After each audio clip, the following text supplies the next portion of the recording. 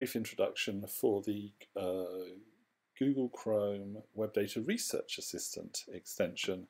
I've sent you a link, and you should just type that in there, and that'll take you to the Google Chrome Web Store, and you press on this button and you will get the extension added to your browser. You see a little pop-up window comes up here confirming, and there's a little green icon there, which is actually a spreadsheet icon with a little blue Twitter bird next to it, but it's so small you can't see it. So if I just close that off and let's go straight to Twitter. So the whole point of this is to gather data from Twitter, or also Google, which I'll show you in a minute. And so I'm on a Twitter page, and I'm just going to click on this button up here, and what it'll show me, I hope, is, yes, a nice window here with a table of tweets that are coming up. You see that set of tweets is changing, because what's going on is that the extension is not only collecting the data from each of the tweets, it's scrolling the page right down to the bottom. You saw it there, to prompt Twitter, the Twitter server, to send more results. And so it will keep doing this in the background, because this is my just my ordinary timeline of things that I see. It will keep going on forever. You see we're up to 211 results at the moment. You can scroll it across to see all the data that's being collected. So it's not only putting it in this table on the screen, it's also putting it on the clipboard ready for us to use. So what I'm going to do is I'll just navigate away from this page by going to Wikipedia. So there, it'll stop collecting the tweets now. And if I go over to Microsoft Excel, and now I just choose paste, and the data from all those tweets will go into Excel.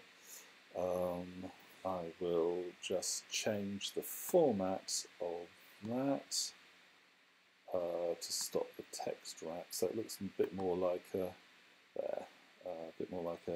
Excel spreadsheet. And then I'll just zoom in a bit for the purposes of this video. Now it's these different columns, you can see it's providing the tweets in the order that we saw them on the Twitter browser, and so they're actually numbered numerically from the earliest as they are presented to the latest, and so we can see that here. What we have in the final column, if I scroll over, you see, or the final two columns, you see it says timestamp, and that's a presentation of the time that this tweet was made, but in sort of a human presentation, so 2 hours ago. And then there's the computer representation of the number of seconds, literally the number of seconds that this was tweeted since the beginning of 1970. And so that happens to be a useful piece of data that we can sort on, just to get this into, let's choose seconds, smallest to largest, and that will put them in the time order since they were originally tweeted.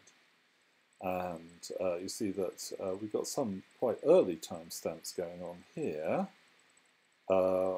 from a couple of years ago, and that's because someone has retweeted something that was originally posted a long time ago. So, oh, I didn't mean to do that. So let us have a look at some of these columns. The N I've explained. The ID is actually the internal ID that Twitter assigns to this. It's a very large number, too large for Excel to reliably handle, actually. And so it appears in square brackets just to make Excel treat it as text. But if you need to quote the ID, that's the number that you need. Each row corresponds to a particular tweet, obviously, and then replies, retweets, and favourites just gives you the number of replies, retweets, and favourites that this particular tweet attracted. You can see who the author is, and that's the screen name of the author, i.e. what you think of the username. Don't forget it says author, but of course this might not be a human, or it might be a corporate account, it might be a bot, and so be careful about how you interpret that.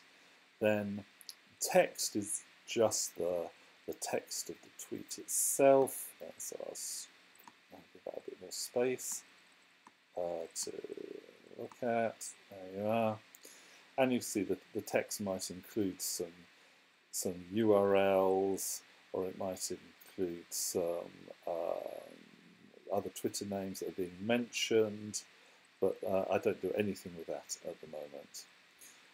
The URL that we give here is actually the URL of the tweet itself. So if you copy that URL, paste it into your browser, what you'll come up with is the original tweet, and you'll be able to click through and see more information about the user and everything. So, so that's that. If I go back to the browser, obviously, I can do some searching. So if I search for, let's have a look. Let's have a look at Jack. He's Jack is the first Twitter user. Jack Dorsey, the man who runs Twitter, and obviously he's being a bit contentious at the moment because he's there are arguments about whether Twitter is doing enough to make it a safe place, or whether it's allowing alt-right elements to take it over. Let's have a look at the search filters here, and you will see we can have a look at advanced search, and that's where things get interesting, because normally Twitter doesn't allow you to see very much into the past, only a week or so. But if you through the advanced search interface, you can type, I want to see all of Jack's things, and I can say, well, I want to go from the beginning of, let's have a look, from the beginning of January 2016 to, oh, let's just keep it to that month, shall we? Well, let's do the whole year. Let's ask for a whole year's worth of tweets, but not this year, 2016. If I press search there, and I get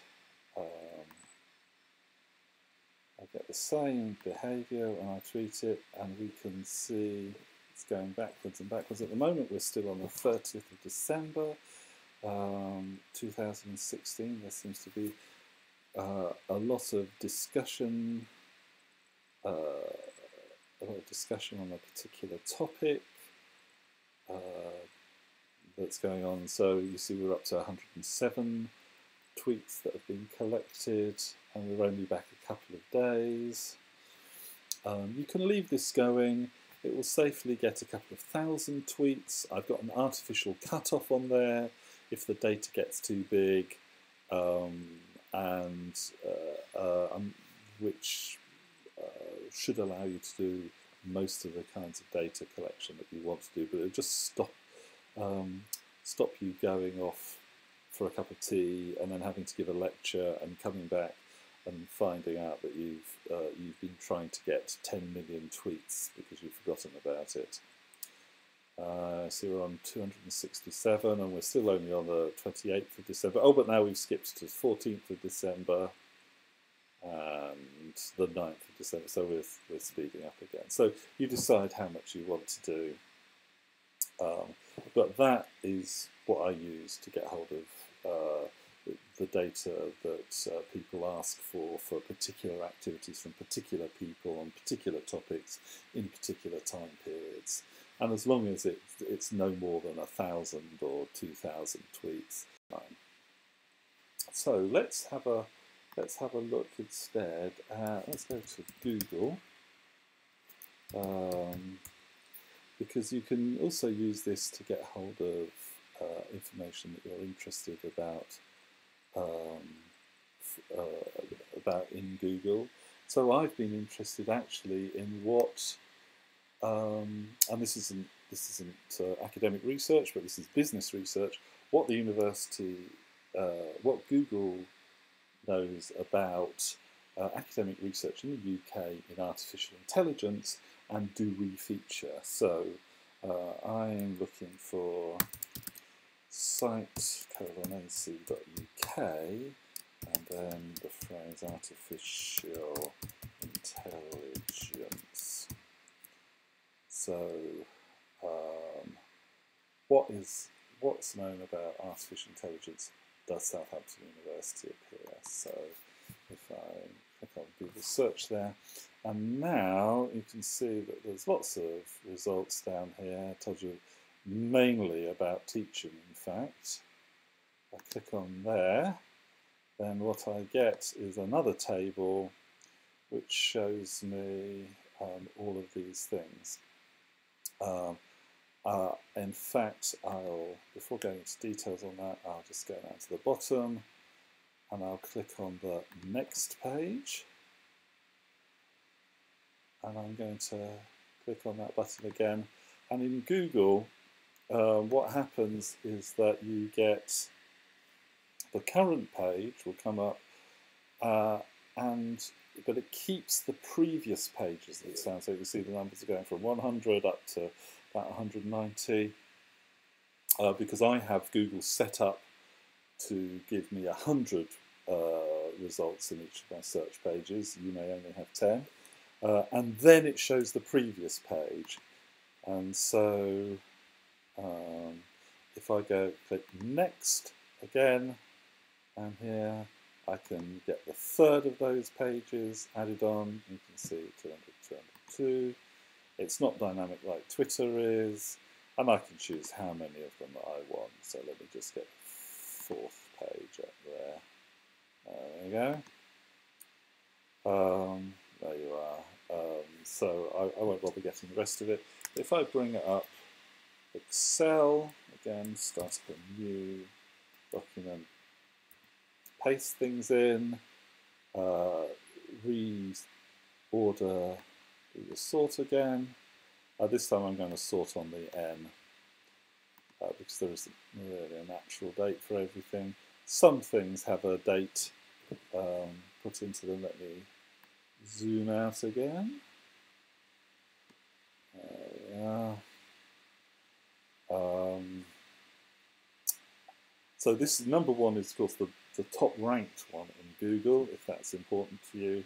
You can see I've got the title and the snippet, that's the summary of the bit of the document that's relevant that Google gives you. A date, if it gives a date of publication. The final column is the URL, and that's the actual URL that Google is telling you to go to. And then I've got these 3 columns here, domain, host, and category. So the host is just telling you which web server, and it strips things like www off the front, so you can just see, oh, that's Edinburgh University. The domain just tries to give you an idea of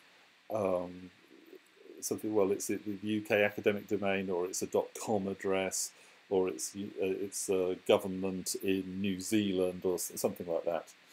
And then category, I've just got a very simple categorization of a number of the hosts that I've been collecting to try and help me in studies like this to determine who's talking about things. Now, here, most of what you're going to see, well, hopefully all of what you're going to see is academic, because I've artificially restricted it to ac.uk, but you can see that a few of them, I've actually marked them out as UOS, University of Southampton. So that helps me to see how many things the University of Southampton has got. Anyway, so I hope that you'll find that useful, and please let me know if there's any problems.